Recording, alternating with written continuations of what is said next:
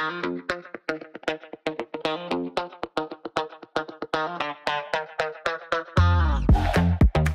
name is Mansour Blooshi. I work as a head of procurement at Mohamed bin Zayed University of Artificial Intelligence. So our main suppliers are in IT field. We have started the IT infrastructure with Emercom.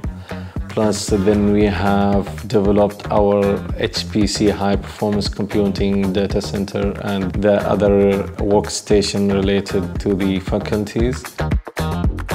We have developed recently our procurement strategy, and the team of the procurement have created the strategy and developed that, make sure that the procurement looks at a bigger team as a contract, procurement, vendor management, quality assurance.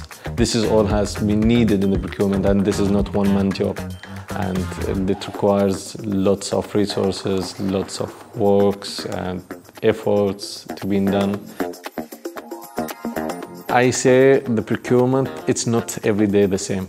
It's a routine job, but not routine scenario. You are doing the same thing, but with different people. You're doing the same process, but with different minds. You need to be active to deliver the message to the end user, to the suppliers, to the project owners, that there is a process, there is a policy to make sure that we align the procurement policy with our daily operation.